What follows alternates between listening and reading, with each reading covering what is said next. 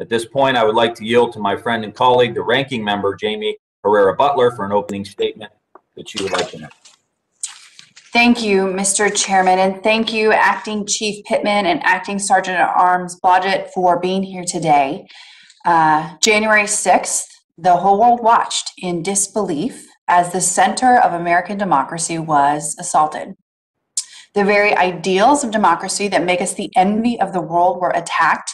It was the Constitution in action. It was the counting of the electoral votes. It was the transfer of power that takes place every 4 years. And it was literally under insurrection. The very ideals were coming under fire. And that day, an angry mob with the intention to destroy not just the symbols of our freedom, but the people who took an oath to serve and protect the Constitution. The assault on the Capitol will forever be a painful reminder that democracy and the rule of law are not guaranteed to us. We must continuously fight to uphold them. With that in mind, we have to take very seriously that it's our job as both the American people and as members of Congress to make sure this never happens again. This starts with a clear and candid assessment of what went wrong. Here's the truth. Top officials either failed to take seriously the intelligence received or the intelligence failed to reach the right people. This meant that the Capitol Police Force was woefully unprepared for the attack.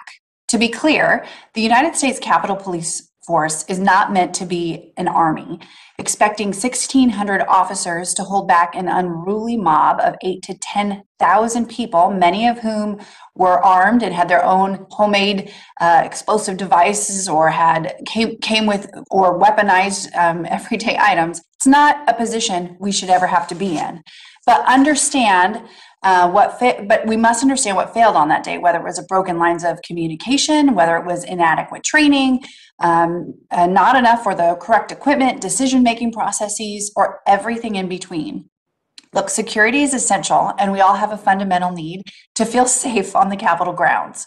It's up to the Capitol Police and the Sergeant at Arms to provide that assurance so that we may work on behalf of the American people without obstruction or fear of violence.